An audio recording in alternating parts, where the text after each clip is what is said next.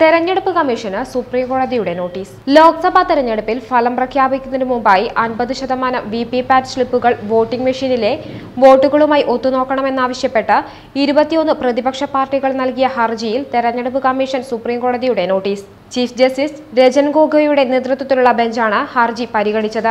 March 25-ന് ഹർജിയിൽ വാദം കേൾക്കും. ഈ സമയത്ത് കോടതിയെ സഹായിക്കുന്നതിന് ഒരു മുതിർന്ന ഉദ്യോഗസ്ഥനെ നിയോഗിക്കണമെന്നും കോടതി തെരഞ്ഞെടുപ്പ് കമ്മീഷനോട് ആവശ്യപ്പെട്ടിട്ടുണ്ട്.